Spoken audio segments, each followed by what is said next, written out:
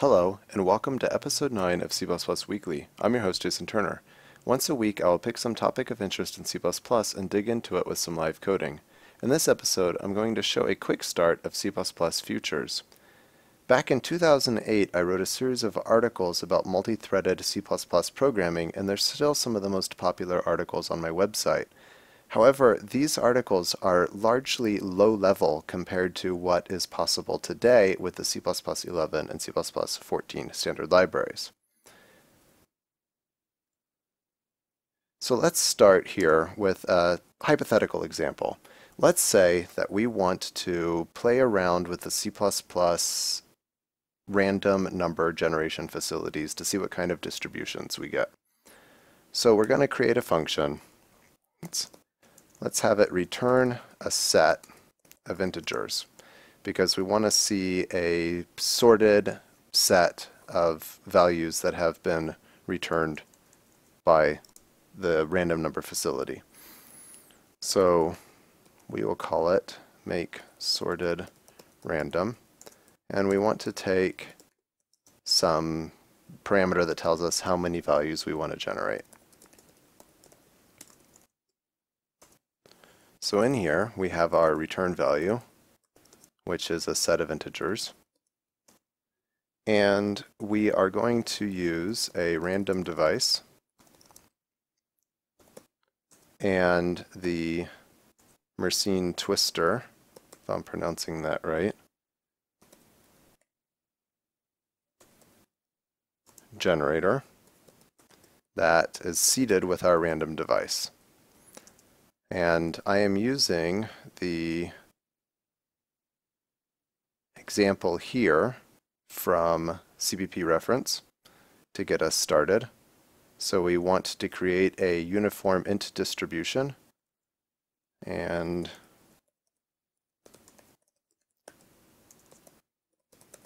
uniform int distribution of, let's say, from 1 to the number of elements that have been passed in. So, let's say from 0 to the number of elements minus 1. And for this to work, we need to include our random header.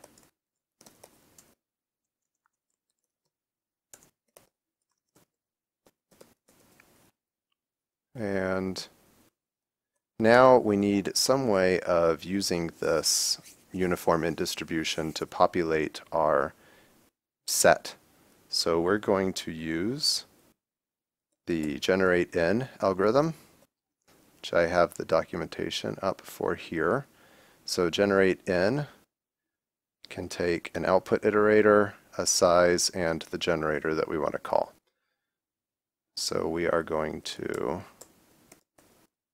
let's see, pass it a inserter for our retvel that inserts at the end, but that's, we're inserting into a sorted set of numbers, so saying at the end is a bit nebulous.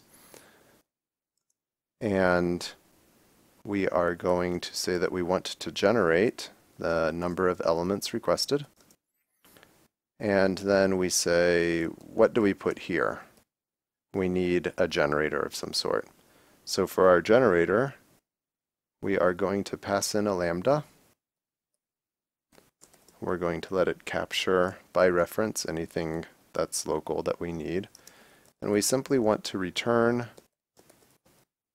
the call of the uniform int distribution object, taking our generator object as a parameter.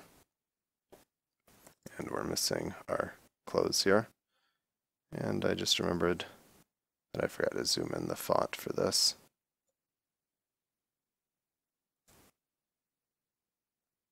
Let's go with this size.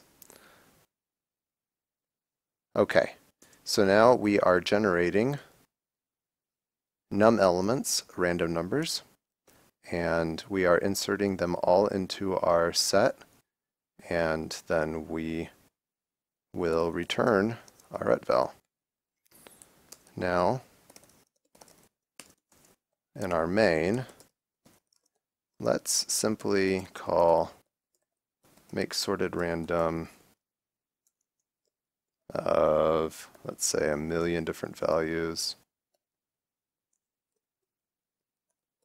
And what we want to know, just for the sake of this example, is how many unique numbers were generated and returned. So we need to include the rest of our headers and IOStream.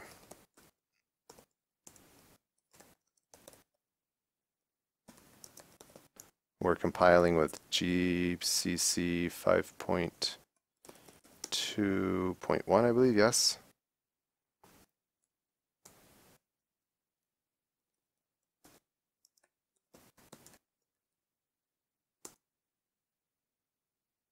All right, and we forgot our algorithm header.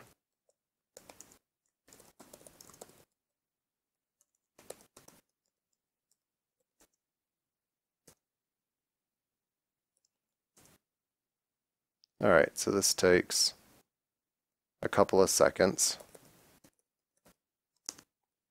for it to generate 1,000,000 random numbers, and we see that we're getting approximately 632,000 unique random numbers. So we're not fully populating the entire set with the million possibilities.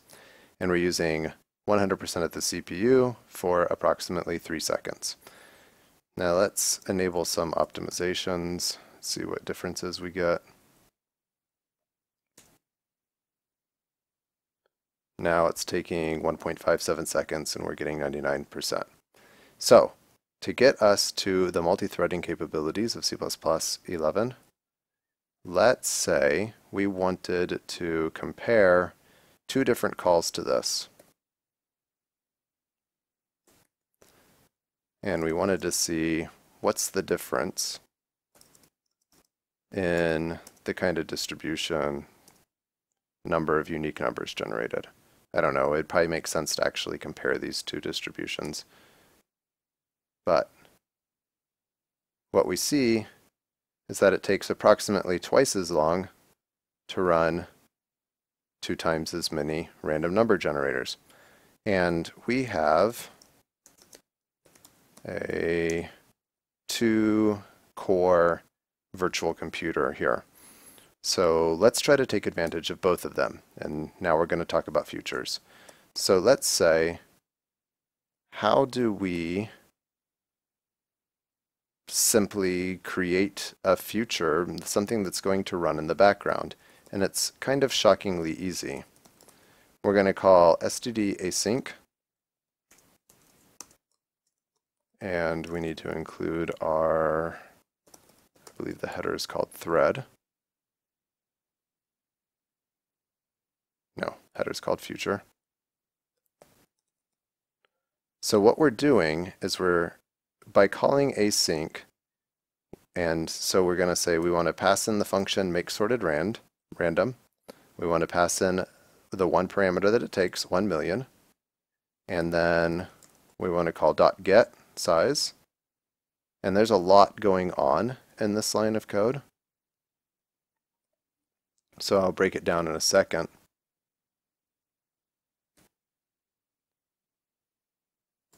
Let's see where this gets us. Compiles, but we're getting an undefined reference to pthread create, so we need to link with pthread. And now when we run,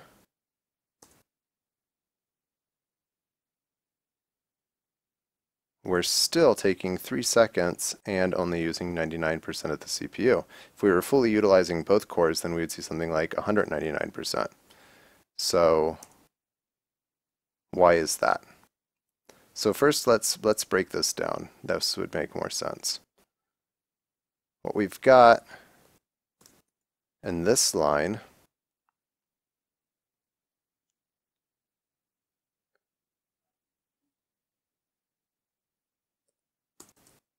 all right. This call right here says auto F1 equals.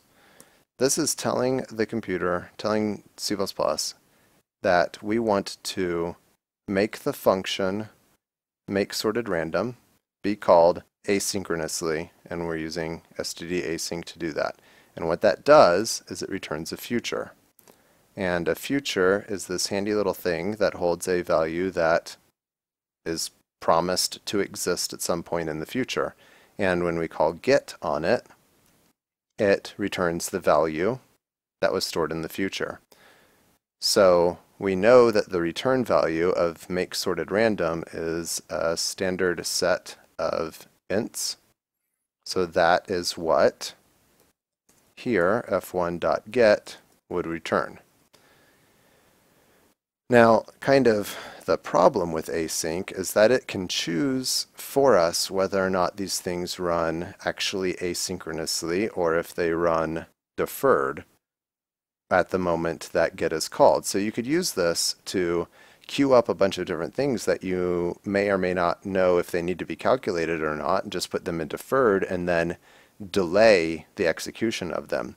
For the sake of this specific example, we want to force the compiler, the runtime, to launch these things asynchronously. So we can create two of them. And then here, let's clean this up just a little bit. f1.get dot size and f2.get dot size. All right. We recompile. And now we see that we're using 181% of the system, which means nearly 2 full cores, and it's taking 2 seconds instead of 3.4 seconds. So we're not getting perfect parallelization, but we're getting something, and it's really just that easy. And the futures are really cool because they can even do things like store and forward exceptions that have occurred. So if we were so inclined, we could in here throw an std runtime error of hello world, and now we can say try f1.get catch const std exception reference, and say f1 through exception e.what.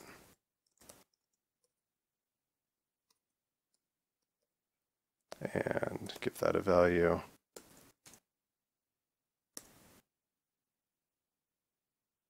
Compile that. And we can actually see here f1 through an exception, hello world, and we ended up with an uncaught exception because we attempted to get the value a second time from f1.get down here in our print line. So this is really the serious quick start to using standard async and futures, but that's really simple to use.